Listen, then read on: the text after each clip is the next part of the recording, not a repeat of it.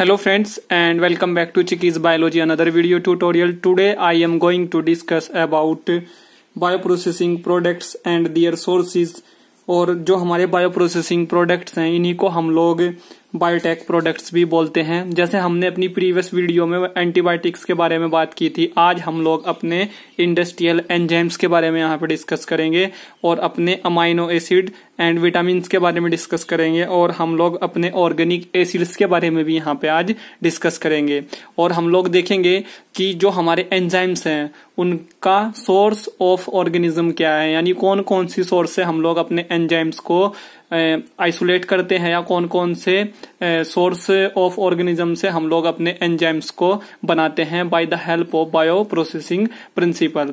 और amino acids को and vitamins को हम लोग किन किन सोर्स ऑफ माइक्रो ऑर्गेनिज्म से आइसोलेट करते हैं, कैसे हम उनको वहां पे मैन्युफैक्चर करते हैं, ये भी देखेंगे। और जो हमारे ऑर्गेनिक एसिड्स होते हैं उनको हम लोग कैसे सिंथेसाइज करते हैं by the help of source organism, ये हम लोग आज इस वीडियो में देखेंगे।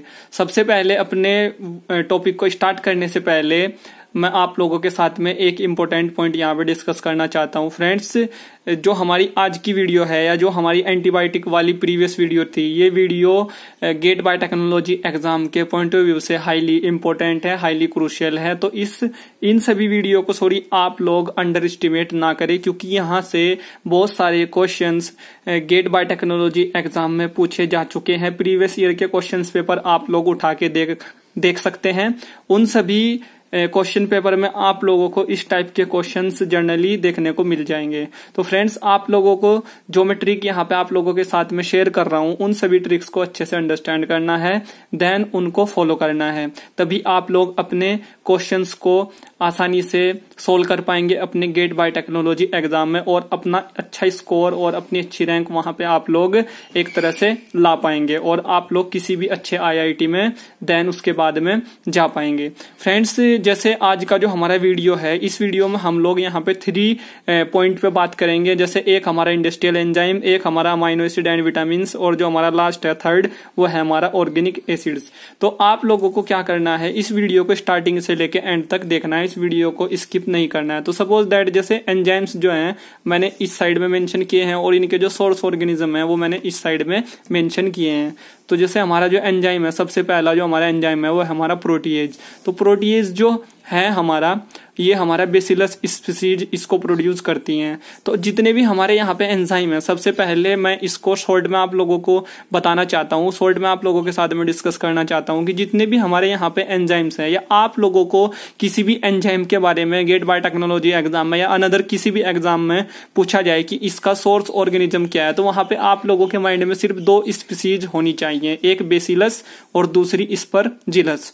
इनका बाद में क्या नेम है इसको आप लोगों को ध्यान नहीं रखना है। अगर आप लोग रख सकते हैं तो आप लोगों के लिए ये बेनिफिशियल रहेगा, बेनिफिट आप लोगों को इसका मिलेगा। बट आप लोग स्टार्टिंग का भी यहाँ पे याद कर सकते हैं, यानी बेसिलस है तो ये एंजाइम प्रोड्यूस करेगा, अगर ये स्परजिलस है माइक्रो ऑर्गेनिज्म तो ये एंजाइम प्रोड्यूस करेगा। तो इस ट्रिक से आप लोगों का आंसर आप लोग आसानी से फाइंड कर सकते हैं। तो लाइक जैसे कि हमारा प्रोटीएज है, तो प्रोटीएज जो है हमारा बेसिलस स्पीसीज इसको प्रोड्यूस करती है, प्रोटीएज एंजाइम को। अल्फा माइलेज जो है इसको भी हमारी बेसिलस स्पीसीज ही प्रोड्यूस करती है। जैसे हमारी यहाँ पे बेसिलस एम्यूलोली क्वेफेसियंस हमारी यहाँ पे स्पीसीज है, ठीक है। ऐसे ही जो हमारा ग्लूकोज आइसोमरेज एंजाइम है, इसको जो है हमारा बेसिलस जो हमारा कोगुलेंस है यहाँ पे, ये हमारा माइक्रो ऑर्गेनिज्म ये इसको प्रोड्यूस करता है। ऐसे ही हमारा जो कार्बोहाइड्रेट है इसको हमारी स्परजिलस नाइजर जो हमारी स्पीसीज है या हमारा जो माइक्रो ऑर्गेनिज्म है वो इसको प्रोड्यूस करता है। ऐसे ही लाइपेज को स्परजिलस और ये हमारा प्रोड्यूस करता है। पैक्टिनेज जो हमारा एंजाइम है इसको हमारा स्परजिलस स्पीसीज ही हमारी इसको प्रोड्यूस करती हैं। तो ये बात हो गई यहाँ पे कुछ इंपॉर्टेंट एंजाइम्स की। यहाँ से कई बार gate biotechnology, gate life science, DBT, JRF और अनदर जितने भी हमारे इंपॉर्टेंट बायोलॉजिकल डोमेन के एग्जाम हैं, यहाँ से जनरली क्वेश्चन पूछे जा चुके हैं और पूछे जा भी सकते हैं।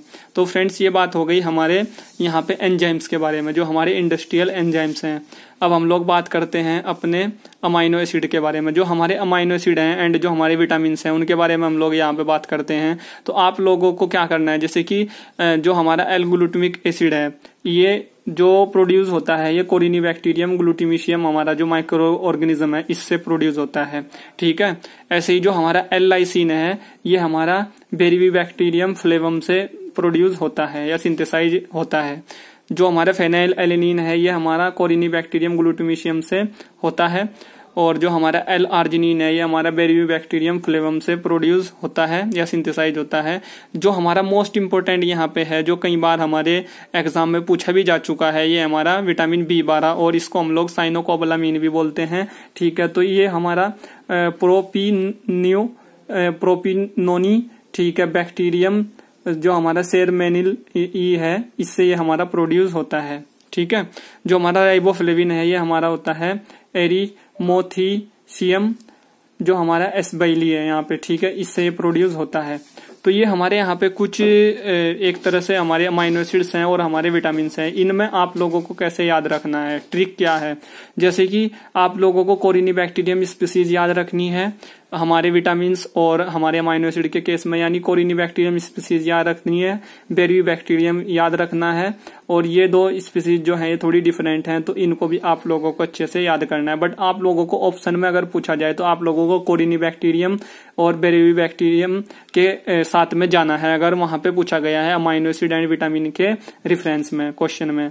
तो ये बात हो गई हमारे अमाइनो एसिड एंड विटामिन की। अब हम लोग बात करते हैं अपने ऑर्गेनिक एसिड की। जो हमारे ऑर्गेनिक एसिड हैं ये हमारे जैसे हमारा सिट्रिक एसिड है, हमारा गुल्कोनिक एसिड है, हमारा आइटाकोनिक एसिड है, हमारा लैक्टिक एसिड है। तो इसमें आप लोगों को क्या करना है कि जनरली आप लोगों को स्पर्जिलस नाइजर स्पर्जिलस स्पीसीज के साथ जाना है, ठीक है। जैसे कि स्पर्जिलस नाइजर हो गया हमारा, और यहाँ पे सेकंड में भी हमारा स्पर्जिलस नाइजर ही है, और थर्ड में हमारा स्पर्जिलस इटाकोनिकस है, ठीक है। और फोर्थ जो हमारा लैक्टोबैसिलस ये हमारा की है हमारा यहाँ पे, ठीक है। तो इन सभी स्पीसीज के साथ आप लोग जा सकते हैं और आपका क्वेश्चन जो होगा वो आप लोग उसका आंसर अच्छे से फाइंड कर सकते हैं। सिट्रिक एसिड आप लोगों को पता है कि स्पर्जिलस नाइजर यानी जितने भी एसिड हैं उसमें आप लोगों को स्पर्जिलस जर्नली याद रखना है, ठीक है।